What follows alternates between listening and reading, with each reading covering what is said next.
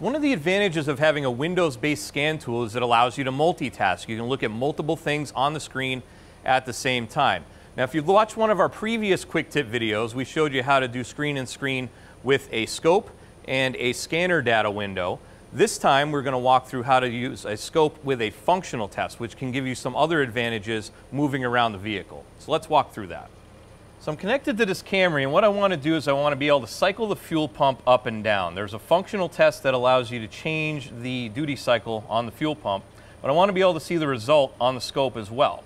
So in order to do this, we need to open both.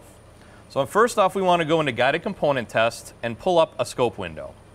Now in this particular case, we don't have a specific fuel pump test, but we could go into any other test that allows us to have 4 channels.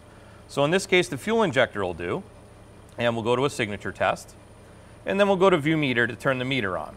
Now you can see I already have 1 channel there, the car is running, I'm hooked up to the fuel pump already. First off, I need to add my additional channels. So we'll go into meter, brings it full screen. If I come down on the bottom right here, once, twice, brings up my settings. So first off, I want to turn on my other channels. So now we have our settings open, and we need to make some adjustments because you can see we're all over the place here. So first off, we want to set all of our voltage scales to 20 volts in this particular instance. And they're all sort of over the board. And 20 milliseconds there. Now also on channel 4, I have a low amp probe, so I need to change that as well. So we'll go in here, low amps 20. There we go, and set that to 20 amps. So that's a good, kind of a nice easy rule of thumb, 20 amps on it, 20 volts, 20 amps. Now I have this open, and as you can see, it looks a little messy. We got a lot going on. We got a lot of different colors going on. We can't really tell what we're looking at. So next thing I want to do is change my screen view. So we'll go to Setup, View, Layout, and then set that to 4 windows, and that'll separate them out for me. A few little adjustments for 0 points here, just to get them on the screen, kind of in the same fashion. There we go. All right, so now I'm set up and I'm happy with the way this looks. Next thing I want to do is I want to make this into a different window so I can do the screen-in-screen split screen. So if I hit meter again, it turns it into a window. Now that I'm done and I'm happy with the way this looks, I can actually turn off those measurements as well.